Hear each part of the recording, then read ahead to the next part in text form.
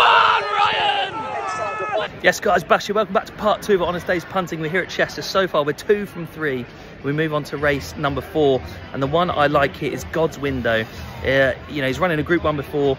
I think he's got the most potential, but this JRB, however you say it, has been backed like it cannot lose. But I've done a little forecast. Capulet and God's Window, reverse 1-2, but hopefully God's Window goes in. Waiting on for about 240 fish. Come on, boys. Harper's Ferry, let's hope he's all right, that gentleman there. They're often racing. Oh, we missed it. Harper's Ferry refused to go into the stalls.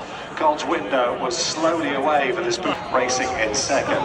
Bracken's last red cap of 8.5 down in third. We've completely missed the break, lads. That's not what you want to do at Chester. The only positive is that it's a further race and we've caught them up, but not ideal. We are flat to the boards and going backwards, lads.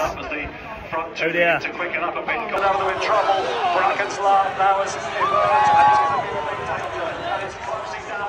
emerged. Right, lads, we move on to the next. It's a loose selection, Point Lonsdale. I think he's got the ability, but he seems a little bit inconsistent. But I've tried him 2-1, waiting on him for about 200 fish. But I've also tried Enemy each way at 12-1.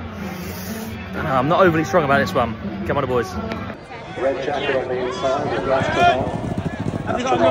now. All right, lads, we are currently in third.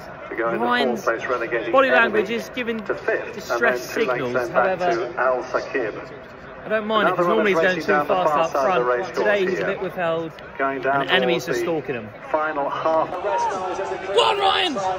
Get him home! Go on, Ryan! Go on, Ryan! Get him up! Get up the boil! Alright lads, that's a lovely result. Point Lonsdale does the business. Was getting worked the whole way round, but Ryan Moore ideally placed. A little bit more retained today, or reserved I should say. Won nicely in the end. Went in at 2-1. We take it and we move. Come on, boys. Thank you for watching, guys. Make sure you like, comment and follow, because we're back tomorrow for day 3 of the Chester meeting.